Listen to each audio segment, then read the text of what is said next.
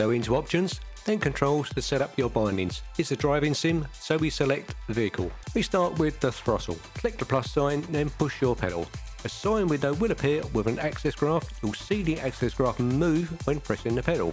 You will need to tick the invert box. Repeat the process for your brake and clutch if you have one.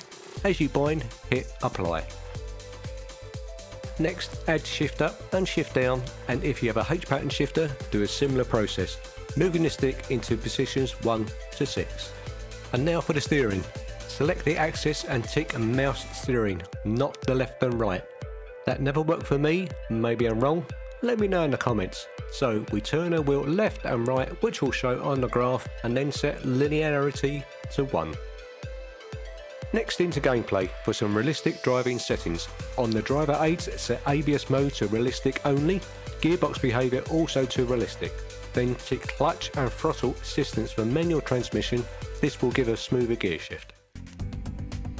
Select the access point to open the config. First, make sure the filter is set to wheel direct and steering lock type is 1 reaches full lock. Next, the access graph. Inverted, now depending on your wheel, you may need this ticked. We set linearity to 1, which reduces the vibration at idle speeds.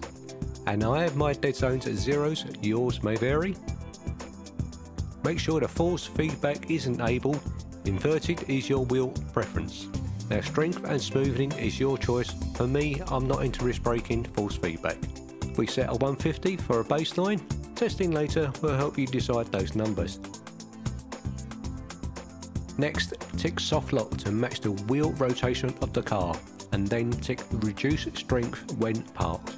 Side accelerated force feedback. I'm at 5%. This will give you a bit more force when turning.